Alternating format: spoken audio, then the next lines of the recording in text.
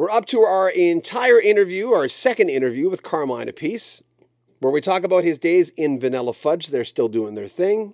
His new album, Cactus, with a star-studded cast.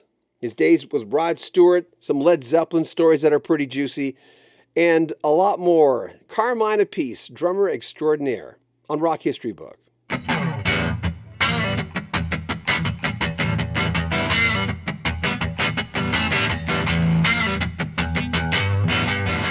Carmine Appice was born December 15th, 1946 in Brooklyn, New York. He's an iconic American rock drummer renowned for his powerful and innovative playing style. Beginning his career in the mid-60s, Appice first gained prominence as a member of the psychedelic rock group Vanilla Fudge, where he helped pioneer a heavier, more dynamic approach to rock drumming, and of course influencing countless musicians in different genres.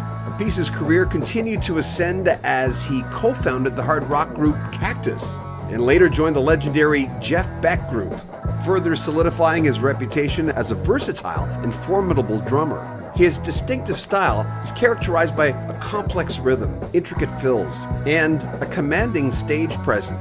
In the mid-70s, Appice joined Rod Stewart's band, contributing to several hit albums and co-writing chart-topping songs like Do You Think I'm Sexy and Young Turks. His work with Stewart showcased his ability to seamlessly blend rock, pop, and funk influences. Throughout his career, Appice has played with artists like Ozzy Osbourne, Ted Nugent, and Blue Murder. He's also authored several very popular books and videos on drumming.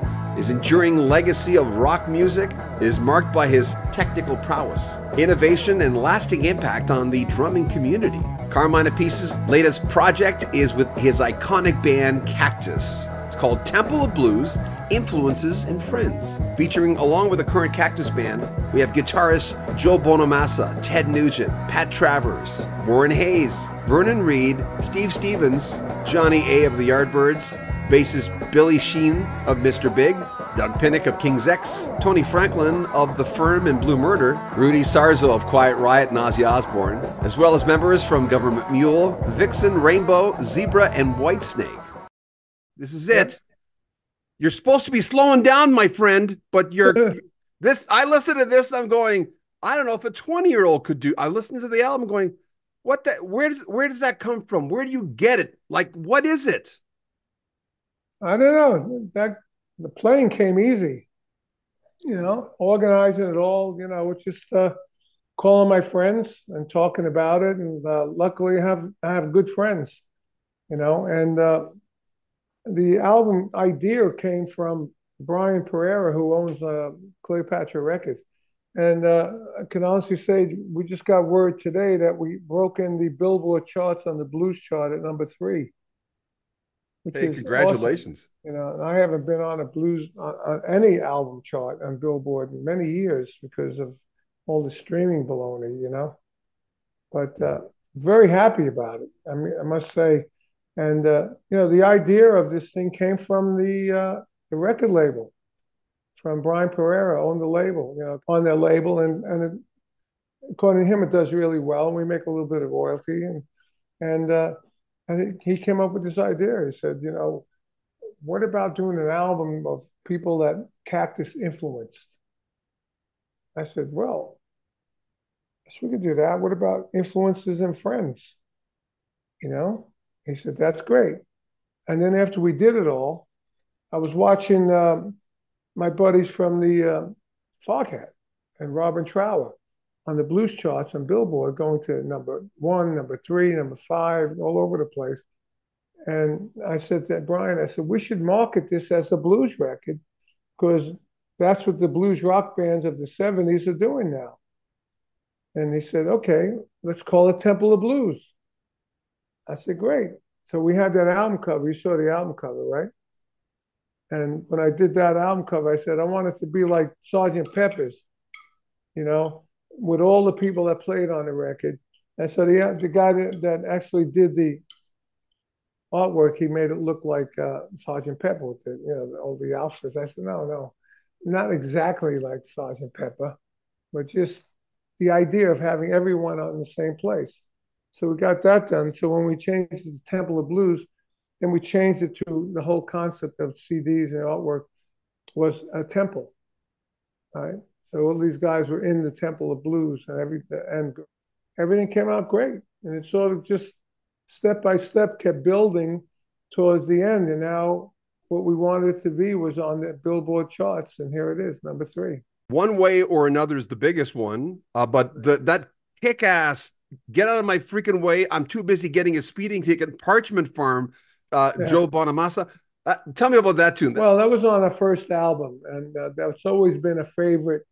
That one and Evil, and One Way or Another, were the three favorites of the beginning Cactus album. And they're all on different albums. First album is Parchment Farm, second album, Evil. Third album, One Way or Another, second album, third album was Evil. So one of over each album. And when I did Joe Bonamassa's podcast, he told me that track blew me away, Parchment Farm. So it's like a freight train. I said, yeah, it is like a freight train. So, so I said, we're doing this album. I explained it to him. I'd love for you to play on it. He said, okay. So we got him on that track. Same thing with Nugent. Nugent was a big Cactus, McCarty, and Tim Bogert, Carmine Appice fan. And when I asked him to play on it, he said, no problem. He played on my Guitars record, 1 and 2 back in the day, back in the 90s. And, so he was okay. And I knew King's X guys would play on it. They love Cactus. And they claim Cactus as one of their influences. And so I asked Doug if he would play bass and sing on One Way or Another with me and Ted. He said, definitely. And then Dee Snider, I knew had done Evil before, right, with his band Widowmaker. And one of my drum students was in his band, Joe Franco. So I said, you want to sing on this? He said, immediately, I'm in, And McCarty didn't know him really well. So he thought, wow, that Twisted Sister singer, come on. I said, I'm telling you, it's going to be great. So when I played it for him, he goes, who's that singing? I said, that Twisted Sister singer. He said, wow, he sounds like Rusty. I said, yeah, I told you, And so that came out great. And then right now we're working to try and get the video out with Parchment Farm. I don't know if we can get Bonamassa in it because he's so busy, but we got us playing in it. Music fans are so weird. It's like when you look at Elton John, everyone looks at Nigel Olsson as the best drummer. He was for Elton John, but Roger Pope, who played on 2 of his albums, was technically a better player. He knew more tricks. It's almost like they go, no, it's Nigel. I'm going, I know that. It's good, but someone's allowed to teach another drummer stuff. And just because you love John Bonham doesn't mean Carmine Appice didn't teach him stuff. No. The deal is this. Joe Morello, who's a great, great drummer from Dave Brubeck Quartet, Take 5, he once said to me, nobody has it all. We all take from each other. Period. For me, I took from Gene Krupa, Buddy Rich, Max Roach, and Joe Morello. So, and John Bonham liked Gene Krupa and Buddy Rich and me and some other guys, and he took from me and them. And I Cozy Powell took from me and other guys. And goes down the line, goes down the line. Billy Cobham taught us all something. Billy got it from somebody else. I mean, it's just the way it goes. Why? All those guys are dead. You're alive. You're very coherent. You're an amazing player. Why have you survived all this? I read your book. Well, there you go. I had fun.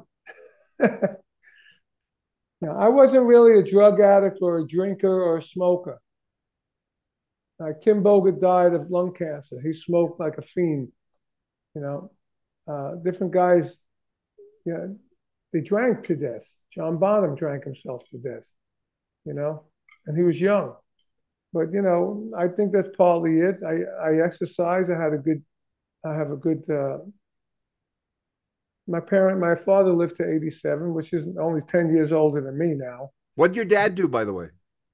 My dad was he was a cop for a minute. He was a oil burner mechanic in Brooklyn, which was a really dirty job. But he did it, and he got a pension on it, and he raised the whole family on it, But it was like, crawling into cellars and all over Brooklyn, these dingy cellars, and fixing the oil burners, but he did it because he I don't know if he loved what he did, but he did it because he had to bring up the family. You know, he was very proud of the fact that me and my brother Vinny and everyone in our family was successful in the business that they were in. And everybody in our family now, my father hasn't seen it, or, you know, my brother Frank is retired. He's 80, 81. He made a lot of money. My sister's an accountant. She's retired. She made a lot of money. My brother Vinny made a lot of money, and I made a lot of money. Carmine Appice's tenure with Rod Stewart began in the late 70s, and it marked a significant period in both his and Stewart's careers. Appice joined the band in 1977, bringing that big dynamic drumming style and rock credentials to the forefront, and he contributed to some of Stewart's most commercially successful albums. Appice's first major contribution came with the record Footloose and Fancy Free in '77. He was on the hit Hot Legs. His next project with Stewart was 1978 and Blondes Have More Fun. This was an era where they further cemented their partnership. Appice co-wrote the smash hit Do You Think I'm Sexy, which really became a defining song from the era, which blended rock and disco. And the song topped the charts worldwide. Throughout his time with Stewart, Appice's drumming was at the forefront. He played on more albums like Foolish Behavior in 1980, Tonight I'm Yours in '81, contributing the hit Young Turks as a co-writer. His collaboration with Stewart lasted till the early '80s. How did they react to you becoming this guy? How did your family and friends react? My mother loved it. She loved music. She used to be singing all the time while doing the dishes. And she eventually became, she said, Mary's my name, rock and roll's my game. She had pads made up, you know, and it was great. So she was really proud. Really proud. My father was proud, but my father was all laid back. You know, I mean, I got pictures of my mother with Rod Stewart, and my mother made lasagna for Jeff Beck and Rick Derringer and Rod Stewart and John Lennon. And, you know, it was, you know, they're happy about it. I'm real happy. I mean, when I used to fill up in Brooklyn with my Pantera and I get out and I'm fully dressed for stage, and I walk into the house, the whole block would go, Carmine's here. And they'll come to my mother's house, and my mother would have cookies and coffee and everything for everybody, you know. And, you know, she was a rock and roll mom, you know. She loved it. And, you know, when we played Madison Square Garden 5 nights with Rod Stewart, right in the middle of Times Square, they had a big billboard. You know, Rod with his band at the Madison Square Garden, and it named everybody, you know. And I'm a junior, so my father's the same name. So I said, hey, Pop, look at that. He looked up and he saw his name go by. I said, see, there's your name on Broadway. And he was proud, you know. And then my brother Vinny, when Rick Derringer called my mother to ask for Vinny, she goes, oh, you want Carmine, not Vinny. She goes, no, I'm calling for Vinny. No, Rick, you're making a mistake. You're calling for Carmine. And he said, no, I know Carmine. He's my friend. I'm calling for Vinny. And Vinny was 17 years old. He went out on the road with Rick, opening up for Aerosmith in stadiums, you know. So she couldn't believe that it was happening to Vinny, too. Carmine Appice was born December 15, 1946 in Brooklyn, New York. He's widely recognized as a pioneering rock drummer, most notably for his influential work with the psychedelic rock group Vanilla Fudge. That started in 1966, and Appice's drumming played a crucial role in defining the band's sound and influencing future drummers for years to come. Vanilla Fudge's music was characterized by its heavy, symphonic style blending rock and elements of even classical music. Appice's thundering drumming were a cornerstone of that sound. His approach was marked by complex rhythms, dynamic fills, and lots of levels of technical proficiency. That's what set him apart from other drummers at the time. The band's debut album, Vanilla Fudge in 1967, featured the groundbreaking cover of the Supremes' You Keep Me Hanging On.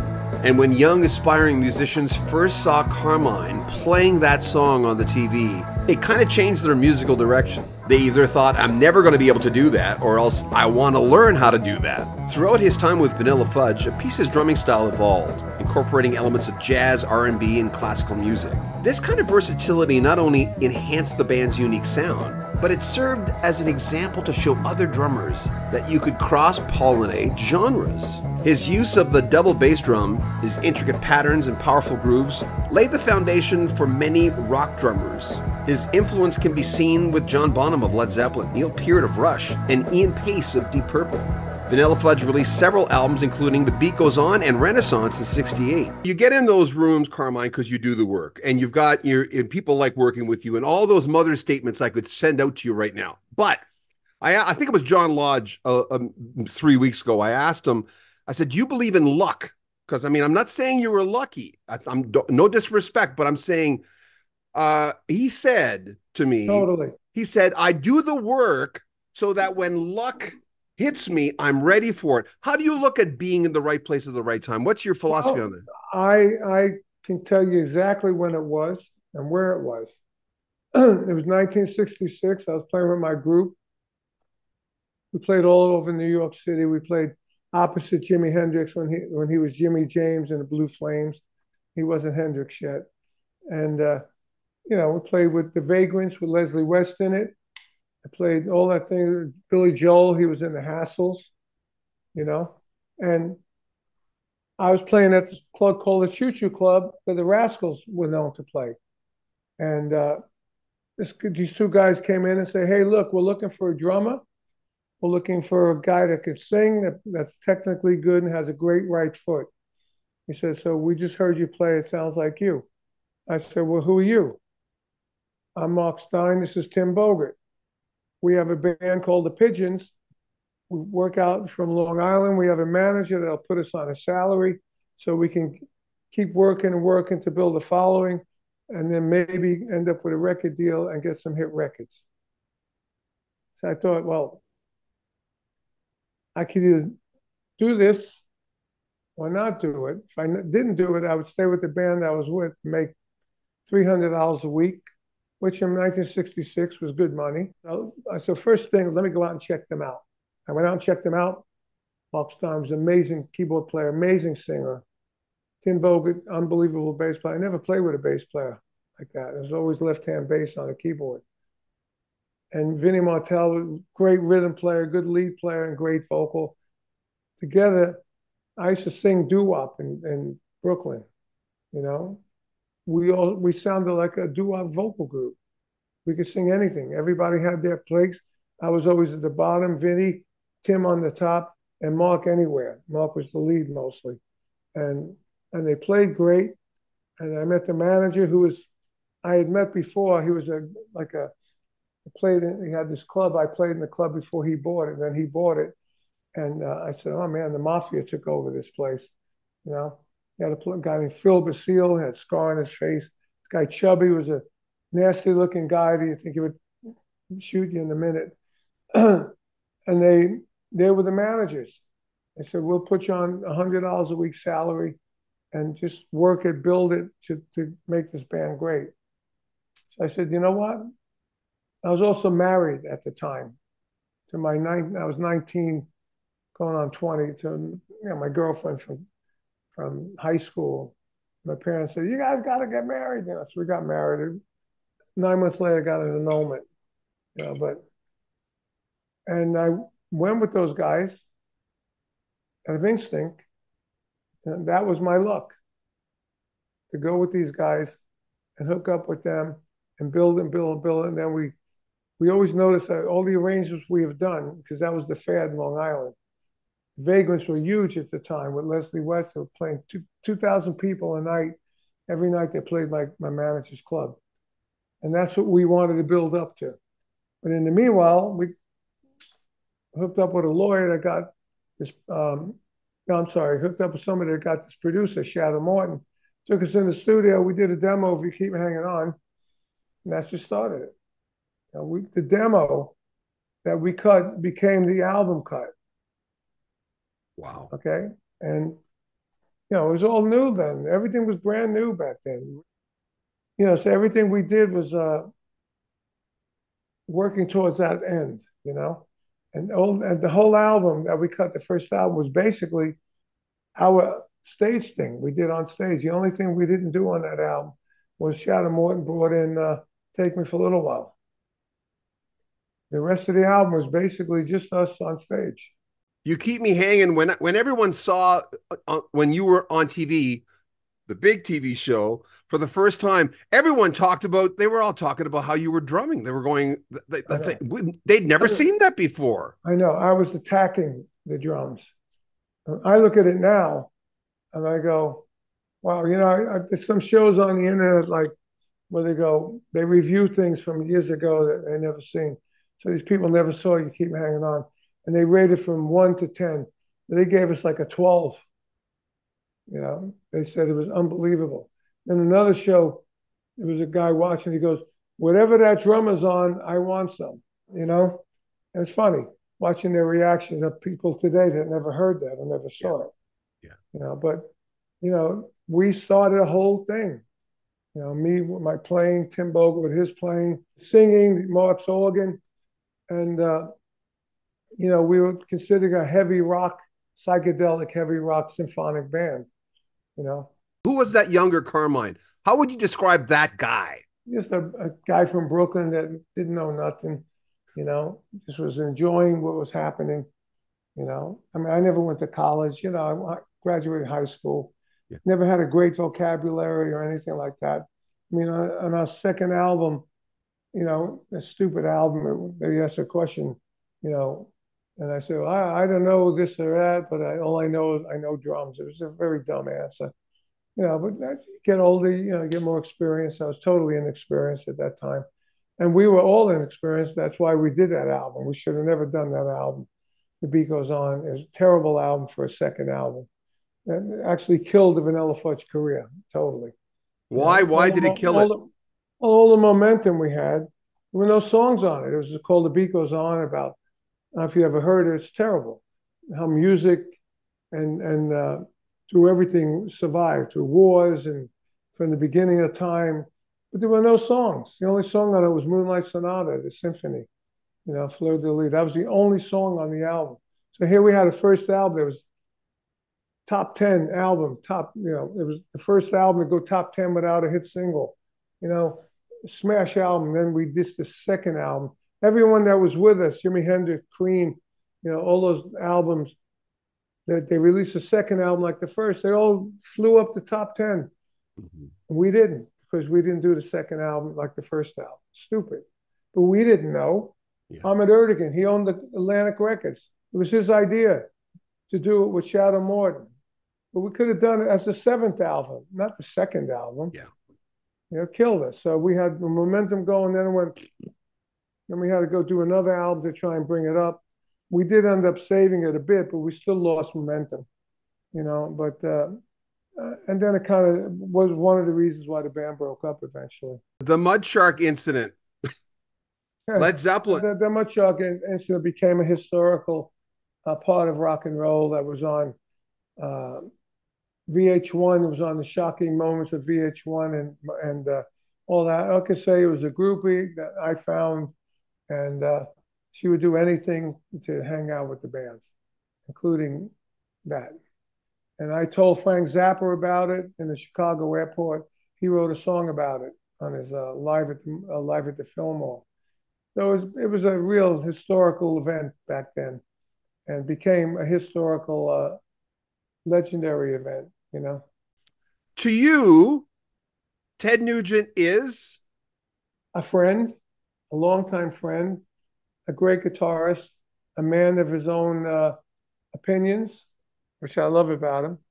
He don't give a hell about nobody, But if he's on your side, he's on your side, mm-hmm. So he's on our side. I know him since 1967 or 8. We did our first gig with Hendrix, him, and Vanilla Fudge. And then later on, my manager started managing him, so we got to see him more and more. And we've been friends all through the years. I played with him after, I remember when I was playing with Rod, we did American Music Awards, and we just did Young Turks, and Rod's music was getting a little wimpy, as Ted said. So he said, when you're done playing this wimpy rock and you want to play a man's rock, give me a call. So after I was done with Rod, I called Ted, and I went immediately into Ted's band for a year. Did an album and touring with him, and it was great, a lot of fun. And we got closer then. His next album, he got another band, but I did some other stuff on the album. I forgot what. in percussion or background vocals or something. And, you know, and I would see him in LA playing and all over, whatever. And we became friends. And I did the Guitar Zeus record. He played on uh, Guitar Zeus 1 and Guitar Zeus 2. And we've been friends all through the years, you know. And basically, you know, we talked to each other on the phone, by texts. And when this album idea came about, I didn't even have to ask twice. I told him, we're going to do this. He goes, I'm in. It's like Wow. that. So when we put it all together, I said, well, what song do you want to play? He said, I want to play One Way or Another. So he played it. He's the only guy that played the song, played the riff, and then when the verse came, he changed the riff to his own thing. And when I first heard it, I said, well, he's not playing the riff. I said to my co-producer, Pat Regan, who mixed it, and I said, I like it though. What do you think? He said, I like it too. I said, well, let's leave it then, you know? So whenever the verses came, he changed the riff to his own, like Ted Nugent kind of vibe. And it was cool. And then he would send us 3 tracks of guitars and solos, and then we would combine it all together and come up with what's on the album. I did the drums first of anything. Usually you put the drums after a vocal, after a guitar and a vocal. But I did the first 2 tracks, Parchment Farm and One Way or Another. Just put a click on. I just played to myself what, you know, and I played, you know, thinking about where I was. But it was hard because today I can, like anybody else, I could punch drums in. If I didn't like the verse, I could redo it. But it was very difficult to do that because I had nothing to play to. So when you heard the drums, unless you really knew where you were in the song, I couldn't do that. So I'd have to write down, like the verse starts here, the chorus starts here, you know, and it got to be a drag. So I said, there's got to be a better way. So I did like Evil. I would put the click on, I go bam bam, da da da da da da da da bam bam, drum fill, and then drum fill verse, long way from home. I did the whole song like that. And then I had something to play to without thinking. I could just listen to it and play to it. And that way also, if I wanted to punch something in, I knew where I was. You know, I just said second verse, third verse, solo, 20 bars solo. You know, I knew exactly where I was.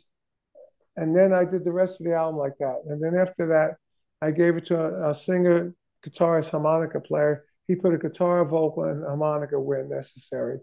Gave it to the bass player. And now I had demos. And I said, Ted, do you want this? Okay.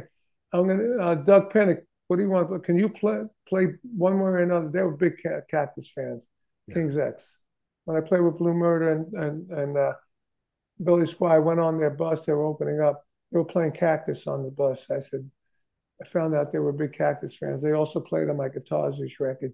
I said to Doug, can you play bass and sing One Way or Another?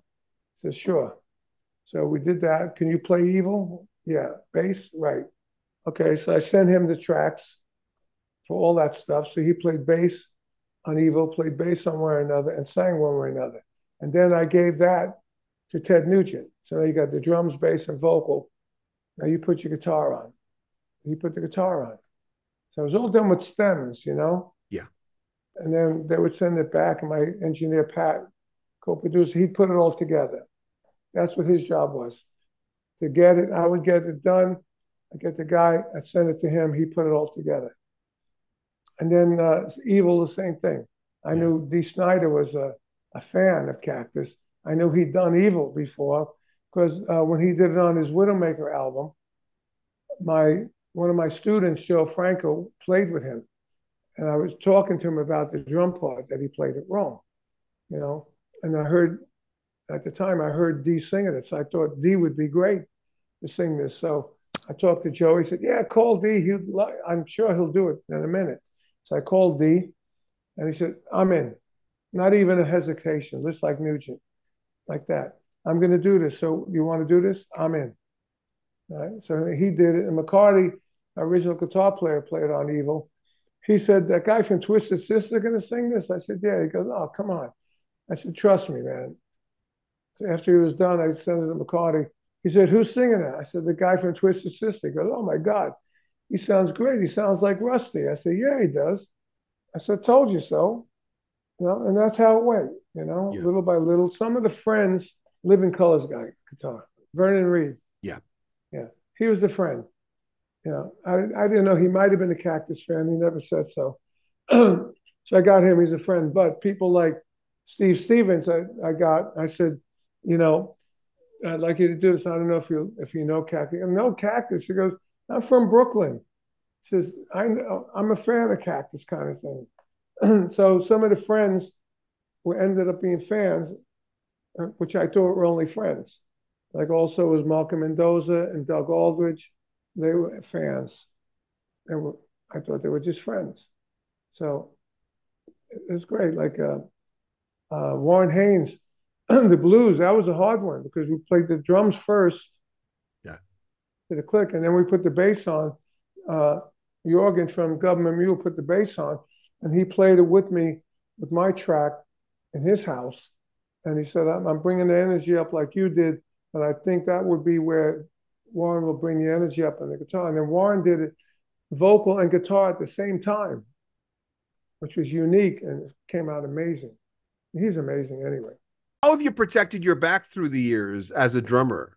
My right leg, my hip is, I'm walking around New York City. That's why I don't like New York City. You got to walk everywhere. Yeah. It aches. I've had cortisone shots in my side. I got two rotator cuff surgeries. It's definitely a lot going on for doing drums. Occupational hazard. Definitely, but I go to a chiropractor. I stretch. I try and exercise.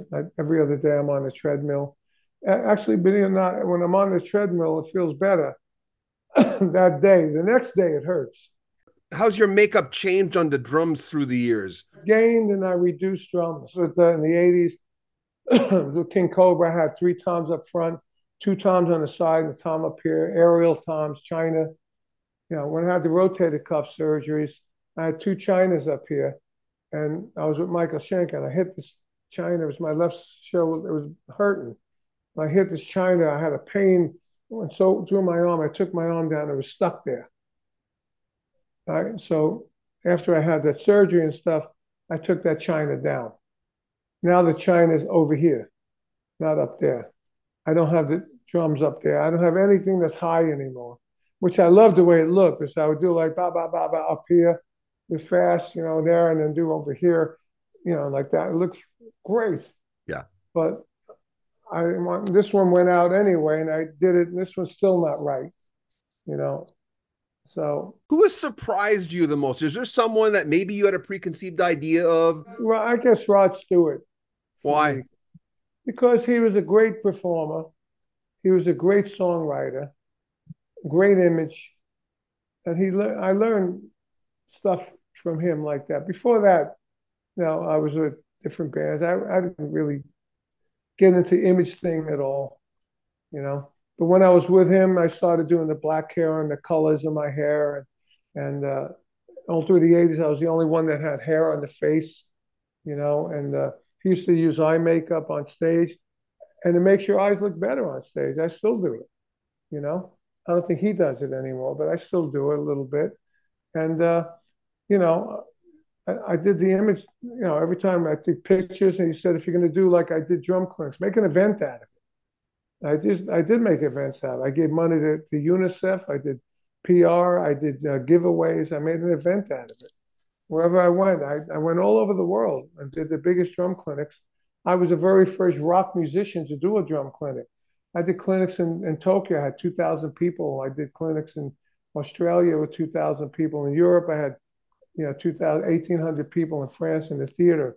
So I took the clinic to the next level in those days when really nobody else was doing it, And so I learned that from Rod, and I learned how to write songs more from Rod. And I co-wrote "Do You Think I'm Sexy" and Young Turks. And "Sexy" was the biggest song he ever had, period. Through that, I learned more about songwriting. I learned how to build a chorus and try and get like every song of his is a daily saying. Do you think I'm sexy? You're in my heart. You wear it well. Tonight's the night, right? You know what I'm saying? They were all, some guys have all the luck, forever young. You know, all these songs were daily sayings. You know, and I have a show that I'm doing called Tonight's the Night, a True Rod Experience.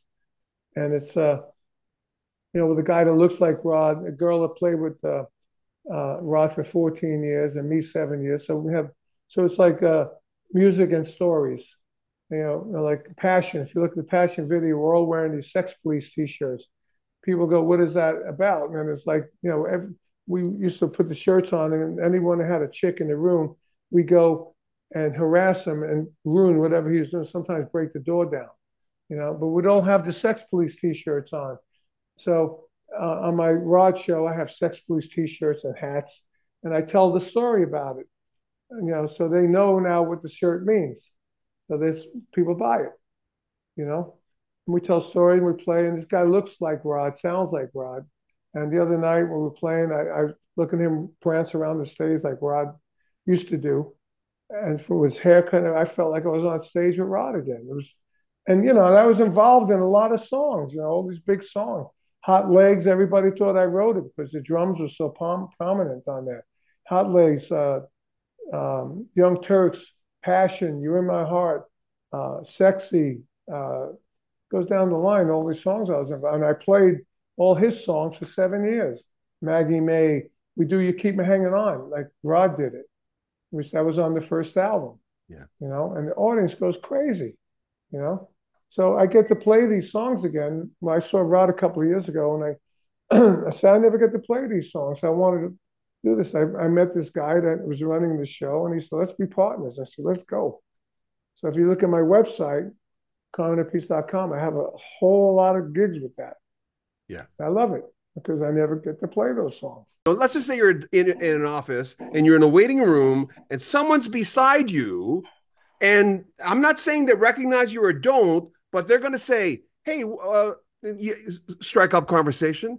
And then he says, what do you do? If you open that can of worms. I'll say, I'm a rock drummer. Oh, yeah. Who'd you play with? I played with Vanilla Fudge. I never heard of those guys. Okay. I played with Rod Stewart. Oh. When did you play with Rod Stewart? Like that. I usually go from the beginning to the middle, I got funny with this new look I have, I stopped dyeing my hair and my wife said, why don't you comb it back? And now I look like a mafia guy, especially if I put the sunglasses on, I'm Joe Mafia, and I'm at the store in Florida. Young girl's packing up. She goes, are you a movie star? I said, no, I'm a rock star, so hold on. I am so proud of the album and really proud of the drum sound and the energy that's on the album, because the fact that I did it in my house, How'd you get that drum sound, by the way? Yeah, I was going to ask you about that. Well, I learned from Andy Johns. I work with Rod and other projects. The placement of the microphones to get that sound. I have two bass drums out of 1971 Cactus bass drums, funny enough, they're 1 inch bigger than most bass drums. And I have great toms from D drum that I play. And I have a Radio King Slingerland snare drum from 2004. And every drum sounds great on their own. And then with the miking that they taught me, and then I give it to my engineer, Pat, and he fine tunes it. And we come up with this monster kick-ass, present but big ambient drum sound, and it's some of the best drum sounds I've gotten on record, I think. Yeah, I can say that, and Guitar Zeus and Pat Regan did Guitar Zeus with me too, and it's fantastic drum sound.